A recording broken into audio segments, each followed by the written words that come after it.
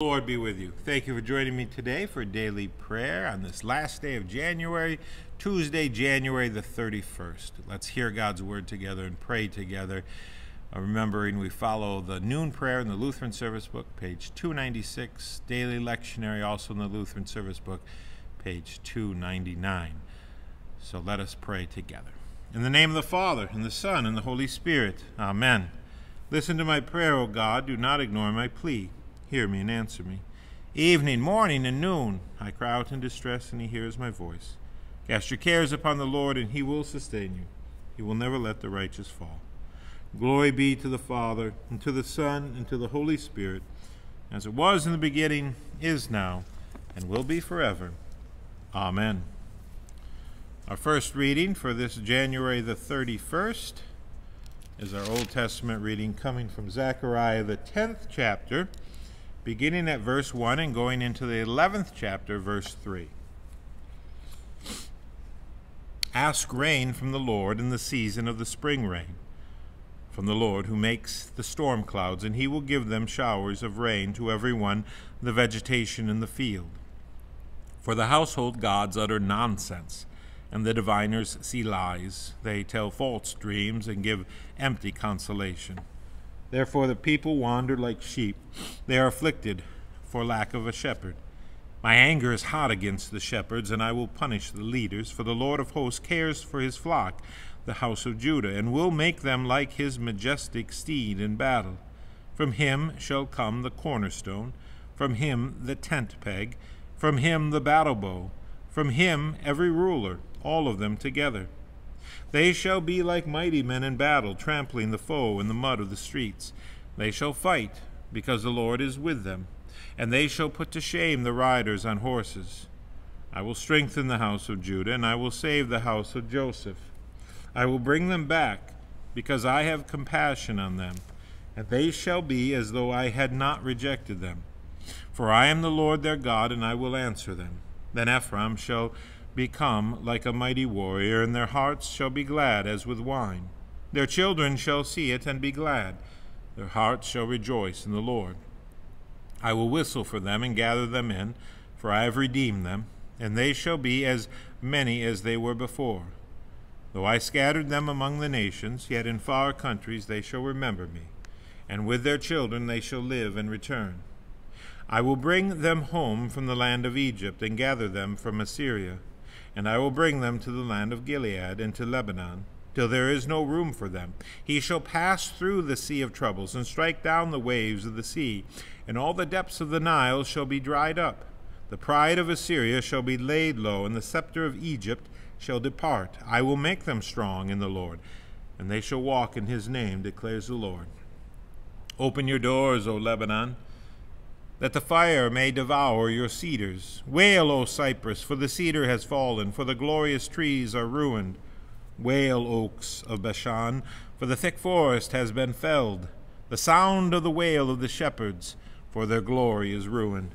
The sound of the roar of the lions, for the thicket of the Jordan is ruined. This is the word of the Lord. Thanks be to God. And our New Testament reading from 2 Timothy, the 3rd chapter, verses 1 through 17. But understand this, that in the last days there will come times of difficulty. For people will be lovers of self, lovers of money, proud, arrogant, abusive, disobedient to their parents, ungrateful, unholy, heartless, unappeasable, slanderous, without self-control, brutal, not loving good, treacherous, reckless, swollen with conceit, lovers of pleasure rather than lovers of God, having the appearance of godliness but denying its power. Avoid such people, for among them are those who creep into households and capture weak women burdened with sins and led astray by various passions, always learning and never able to arrive at knowledge of the truth, just as Jannes and Jambres opposed Moses. So these men also oppose the truth, men corrupted in mind and disqualified regarding the faith. But they will not get very far, for their folly will be plain to all, as was that of those two men. You, however, have followed my teaching, my conduct, my aim in life, my faith, my patience, my love, my steadfastness, my persecutions and sufferings that happened to me at Antioch and Iconium and Lystra, which persecutions I endured. Yet from them all the Lord rescued me. Indeed, all who desire to live a godly life in Christ Jesus will be persecuted, while evil people and impostors will go on from bad to worse, deceiving and being deceived. But as for you, continue in what you have learned and have firmly believed, knowing from whom you learned it, and how from childhood you have been acquainted with the sacred writings, which are able to make you wise for salvation through faith in Christ Jesus. All Scripture is breathed out by God and profitable for teaching, for reproof, for correction, and for training in righteousness, that the man of God may be competent, equipped for every good work. This is the word of the Lord. Thanks be to God. The devotional writing this day from the Treasury of Daily Prayer comes from Anselm of Canterbury. Christian soul, soul raised from sad death, soul redeemed from miserable slavery and set free by the blood of God, rouse your mind, dwell upon your resurrection from the dead, and ponder well the history of your redemption and your liberation. Consider where the strength of your salvation comes from and what it is. Employ yourself in musing on it. Delight yourself in contemplating it. Shake off your sloth. Do violence to your heart. Bend your whole mind to it. Taste the goodness of your Redeemer. Break forth in fires of love to your Savior. Bite the honeycomb of the words that tell of it.